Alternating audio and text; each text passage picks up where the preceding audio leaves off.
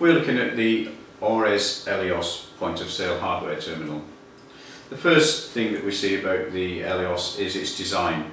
It's a slimline design, very neat in appearance and takes up minimal amount of space on the countertop.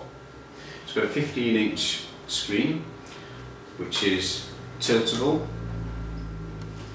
and the screen rests on the base, which is a metal plate that does two things. First of all, it gives the till a good stable position on the counter, and secondly, it acts as a heat sink for the PC part of the till, which is based on the Elios.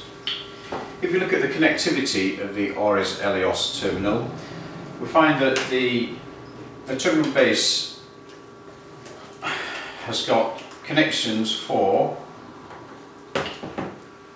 4 of the RJ45 inputs there. Now, with the terminal, you do receive 4 of these DB9 adapter cables, which will convert the RJ45 to RS232. So that's great for things like serial printers and chip and pin devices that require serial. There are also 4 USB 2 inputs and a cache draw connection, and on the other side here there's a VGA connection and a 19-volt power supply input.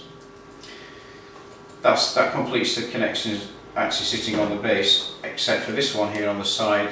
There's an additional USB 2.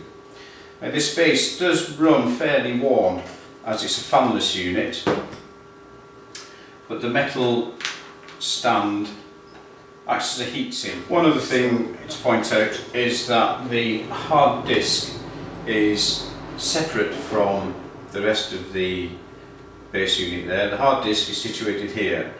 The reasoning for that being, again, to reduce the heat. One advantage of the EPOS DB9 connector cable is that if you've got 2 or 3 different serial devices that need connecting, on some terminals from other manufacturers, the connections can get a little bit bunched up, a little bit tight and jammed in.